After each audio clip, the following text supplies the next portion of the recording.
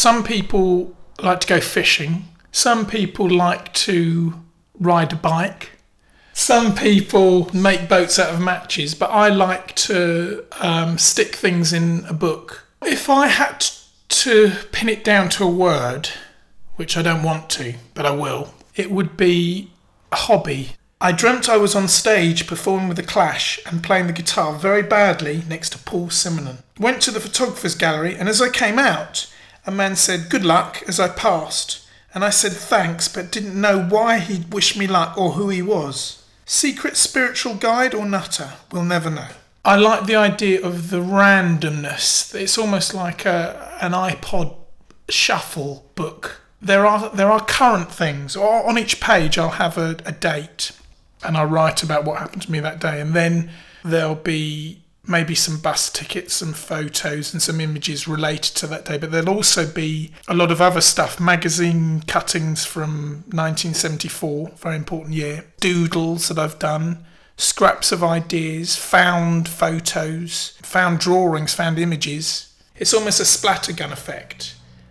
Sometimes on the page everything is in a very, very kind of chaotic order. In one corner somebody had been sick and it stayed on the ice for an hour before somebody cleaned it up. In the evening went for a walk, fine evening light, felt contented. It's to do with, there's several reasons. I'm wanting to document my life, wanting to put all the madness down in in sort of bite-sized chunks, if you like. It's a cathartic process. I have to get it all out and have to get it on paper and have to have it displayed, not necessarily for myself, not necessarily for anyone really, but it just has to be there. It's more the process of doing it. I think my handwriting is quite thin and spidery like myself, and very difficult to read. I think I write quite fast. And sometimes I thought maybe subconsciously I'm writing deliberately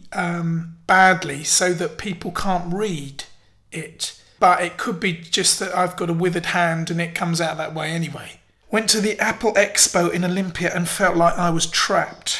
Lots of Gareth Cheesemans doing demonstrations and telling awfully bad jokes with models trying to entice you onto stalls. I would welcome my logbooks to be archived, and I can envisage a day where at some point I'd have two little men working for me who every day would tend my logbooks, glue back anything that was flapping out, if you'll pardon the expression, sellotape pages that had come out, because some of the older ones, the pages do tend to fall out when you open them.